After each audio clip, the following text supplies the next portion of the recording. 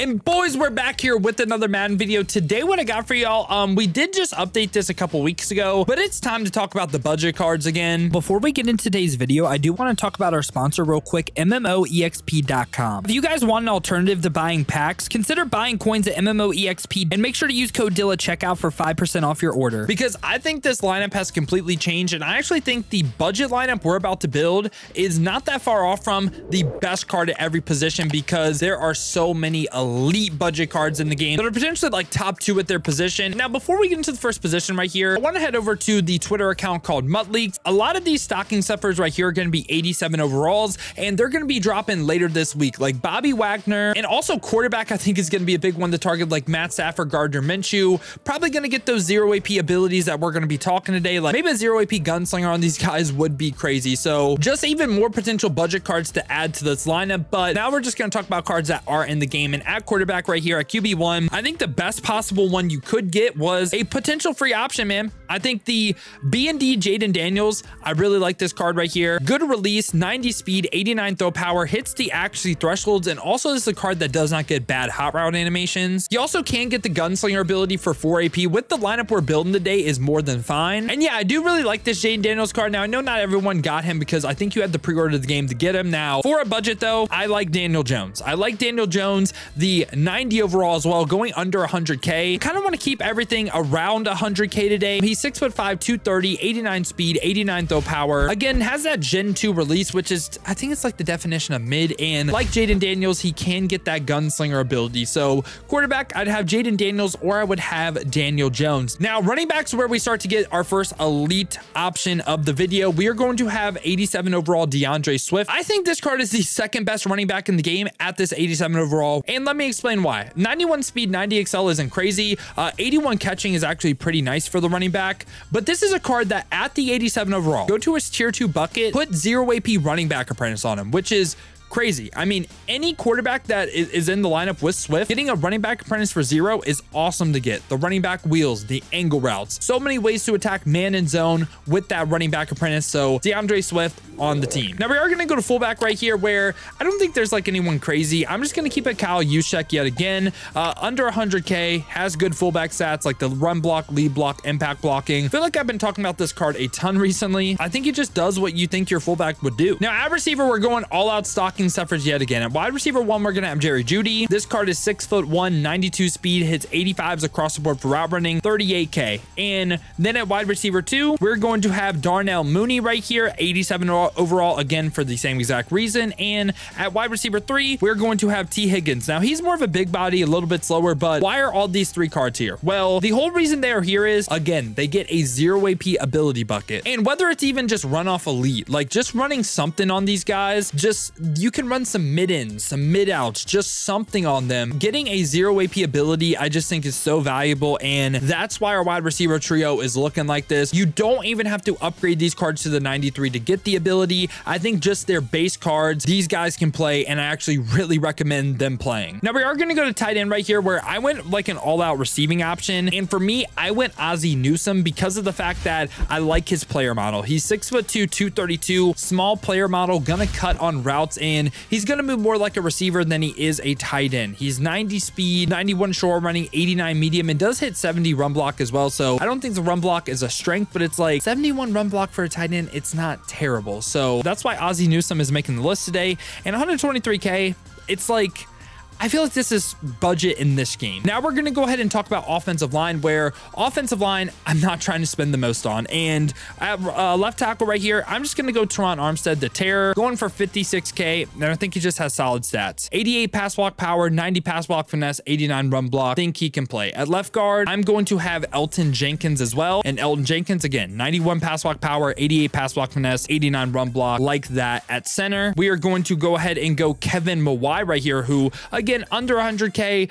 It's 87 pass block power, 88 pass block finesse, 90 run block. Like those balance of stats at right guard. I'm going to go ahead and go Kevin Zeitler right here, who just hits 90 for pass block power, pass block finesse, and run block. Again, like the balance. And at right tackle, I'm going to go ahead and still have Anton Harrison as well. So yeah, again, 89 pass block power, 89 pass block finesse, 87 run block. I like it. And honestly, I really really like the offense, especially the receiver and the running back with Swift. And I think this gets even better again once the stocking stuff for quarterbacks come out, like getting a Gardner Minshew, getting a Matthew Stafford that could likely get the 0 AP gunslinger, or even if they don't, just them getting something for 0 AP right here is really, really nice. And in total on offense, we covered 13 cards and we spent around 750K, which gave us an average price point of around 59K per position, which well under our budget, right? And defense side of the ball is where we get even more crazy, because first off right here, we're going to talk about the secondary and exactly what I would do. And you guys already kind of see what I'm trying to build right here. And I really strongly advise, if you are building a no money spent budget team right now, it's a great time to do it, especially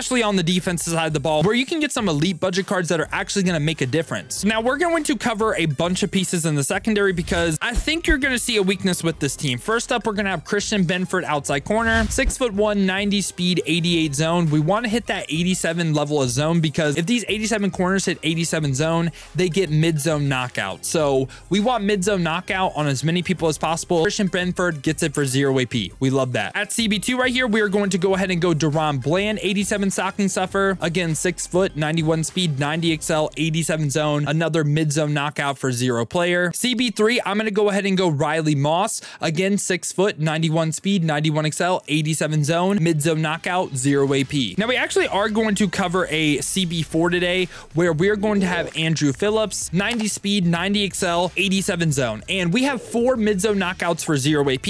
I think you can play these cards wherever you want in your secondary. These are our knockout players, and honestly, if you're in a defense like 3-4 odd or 6-1, these are your secondary players, like these 4. Now, we have some other ones I do want to cover, and I want to talk about it. So, free safety right here. I'm honestly just playing him at free safety because we kind of ran out of corner spots, but Asante Samuel Jr., 5'10", so a little bit shorter. I like the shorter players at safety if we're going to use them. 91 speed, 91 XL, 87 zone, another mid-zone knockout for 0 player. So in total right now, we have 5 mid-zone knockouts for 0 AP. And rounding out our secondary right here, we're going to play another player out of position. We're going to play Zion McCollum right here at a safety spot. 6'2", and just like his core ratings, I think he needs to play. 92 speed, 91 XL. This card could get pick artist for 0 AP, just the 87. He can't get the mid-zone knockout, but I think these 6 pieces in the secondary need to play. And this is why a defense like Dollar or like Dime 1-4, Dime 2-3 Sam, like you name it, bunch of people run these popular defenses, and